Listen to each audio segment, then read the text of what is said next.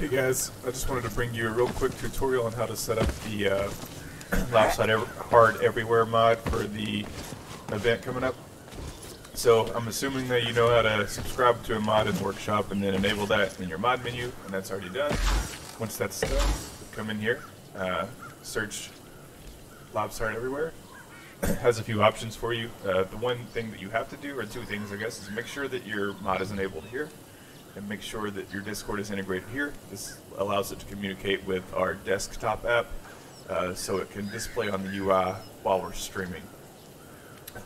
These are all optional. You can set these to whatever you like. I have them set like this for, you know, the maximum possible in-game performance, because that's my primary concern when playing in the tournament. But these bloodstains are also really cool, and you know, I would encourage you all to mess around with this and see what you like and what you want to play with. The next thing we need to talk about is the commands you need to put in.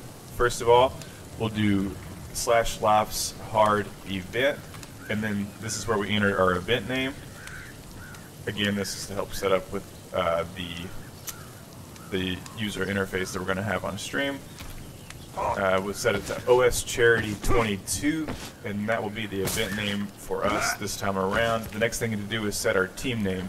This will allow the UI to display your team name, and it's going to display as whatever you enter right here. So let's say my team name is Pickled Shrimp.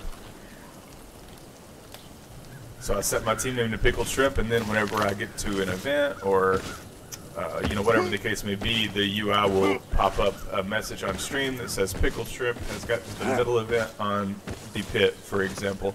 And so casters will know to scroll over there and watch that team, or even the viewers, if the casters don't move, they might want to see that particular team on the pit's middle event. And so, you know, viewers can file over there and check that out on stream.